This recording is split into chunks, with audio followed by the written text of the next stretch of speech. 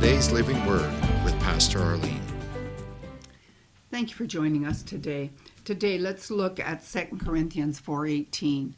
Now remember, we're looking at thanksgiving, getting rid of unbelief, getting rid of complaining, trusting God, and we release our faith through words.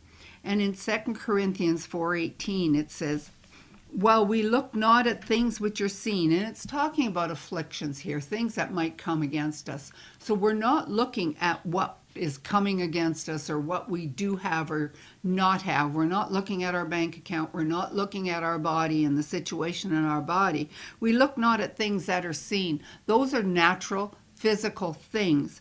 But what does it say? But we look at things which are not seen. What are the unseen things? They're in the spirit realm.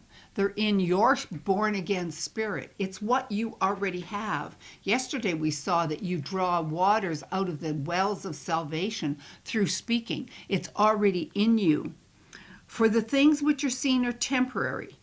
Remember, everything in the natural came out of the realm of the spirit.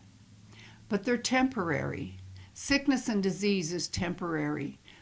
Poverty is temporary. You have prosperity and healing in your spirit. So don't focus on things that are seen like the Jews did in the wilderness. They focused on, well, we don't have meat. We don't have vegetables. We just have this manna.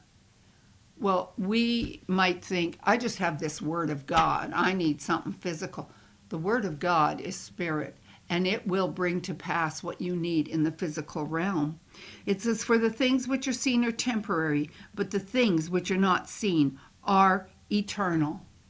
God's word is eternal, and it is alive. Focus on that. Release your faith through thanksgiving and praise, not murmuring and complaining. Change your focus and look unto Jesus, the author and finisher of your faith. Thank you for joining us today.